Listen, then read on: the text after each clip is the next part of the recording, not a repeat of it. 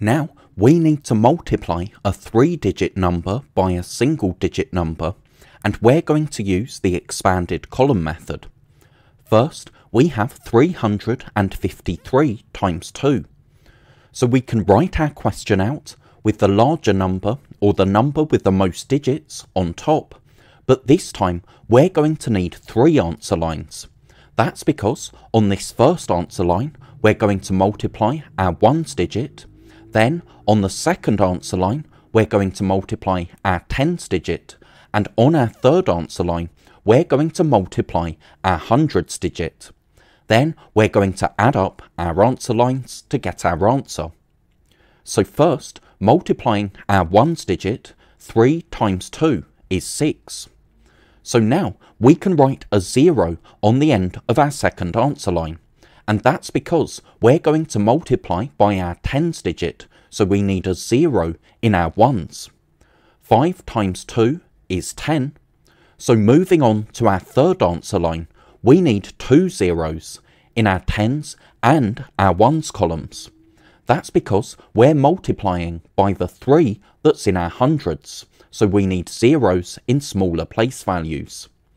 3 times 2 is 6, so now all we need to do is add up our answer lines, and we have our answer 706.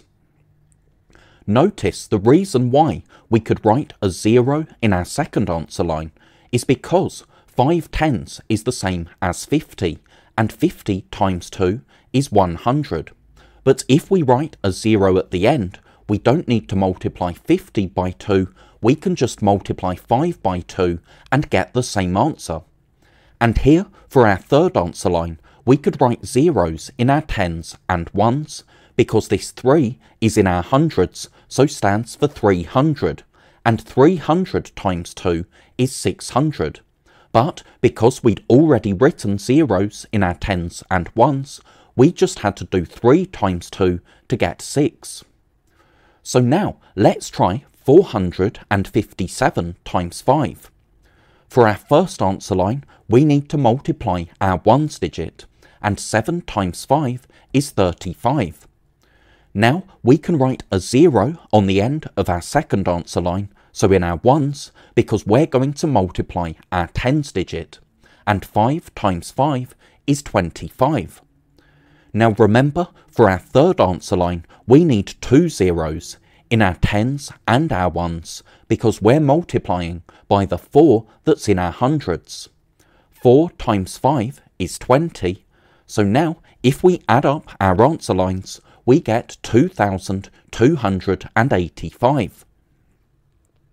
Now we have 293 times 7. 3 times 7 is 21. We write a 0 in our second answer line, and now 9 times 7 is 63.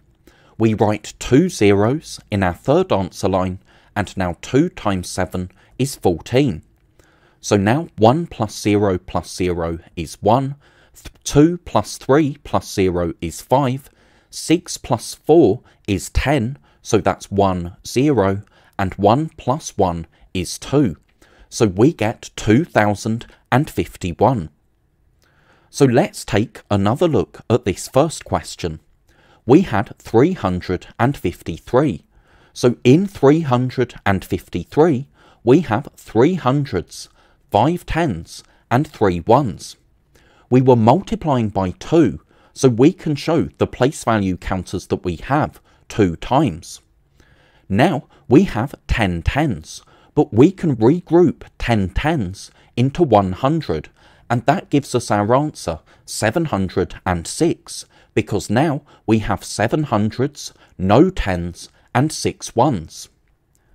Then we had 457, so that's 4 hundreds, 5 tens, and 7 ones, and we were multiplying by 5, so we can show 457 2, 3, 4, 5 times.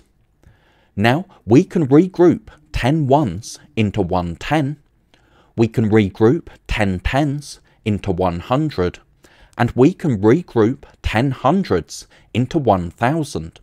And when we do the regrouping, you can see that we have 2 thousands, 2 hundreds, 8 tens, and 5 ones.